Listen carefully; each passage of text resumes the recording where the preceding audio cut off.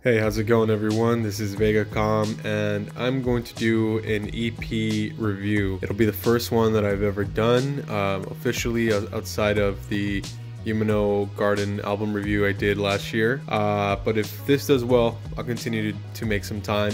With this quarantine and the self-isolation and whatnot, I've been staying home all week basically, and I'm not working right now, so I decided to take it upon myself to do this review. And this album luckily came out about a day ago. It's Stevie Zita's new album, Stargazer 2. So let me begin.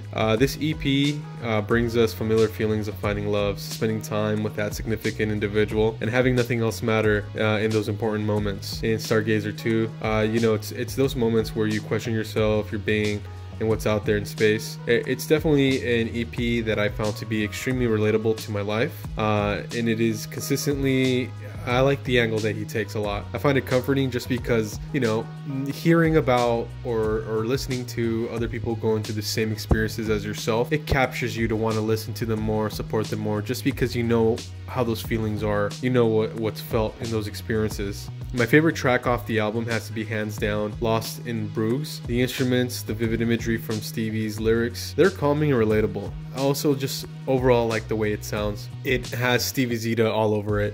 Since the beginning of when I started listening to him until now, it's comforting that his style, his genre has stayed the same, and I like it. Sometimes change is good, sometimes change is not. In this aspect, I like to think that this is a consistent style that he's kept that I really enjoy. There are two instrumental tracks on the EP, Cosmic Transmission and a disco outro. I like those two a lot as well, mainly because I feel like instrumentals aren't taken so kindly. In my respective opinion, what I'm trying to say is you don't really hear a lot of instrumental tracks on albums and EPs nowadays. Usually everything has music, usually everything has some sort of lyrics to incorporate vocals. So this was refreshing. Only other artists that I know of is Notes from Underground. I know Lachlan, he adds instrumental to his EPs, and I love him. I like him a lot, especially when you're trying to study and you want something that's, you know, more mellowed out, calm, and doesn't have talking, because sometimes talking can be distracting. It's nice to have these tracks available.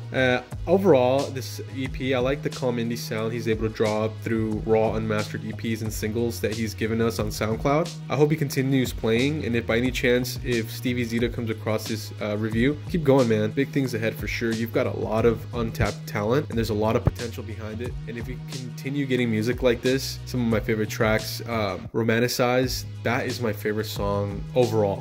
And off this album, Lost in Bruges, I really enjoyed that song as well. It was great. And I apologize that I keep saying album. It's an EP.